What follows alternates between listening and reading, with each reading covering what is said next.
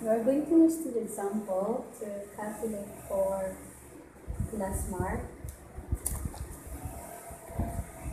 class boundaries,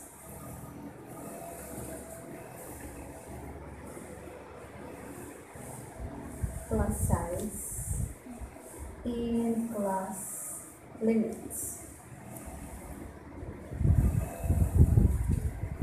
These are our lower limits, and these are the upper limits. Class mark is the average between 0 to 9.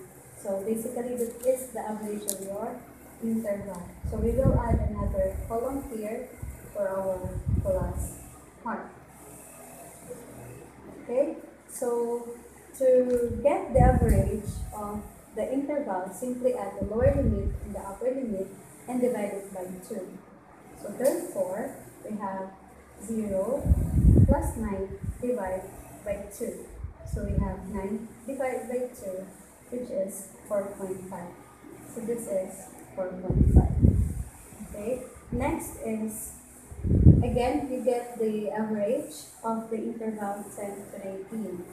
So 10 plus 19 divided by 2. So we have 29 divided by 2. So that is 14.5. Okay. So you will notice that there is an interval of 10.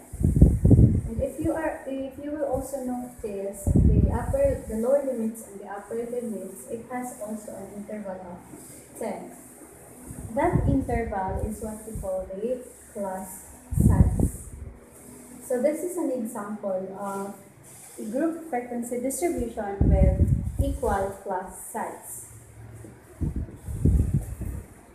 Okay, that is also true to your class mark.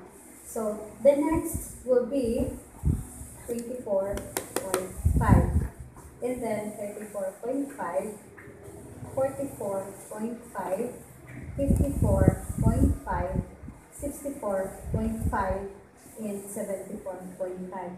You can double check that one by getting the average of your interval. Okay, so that is our class mark.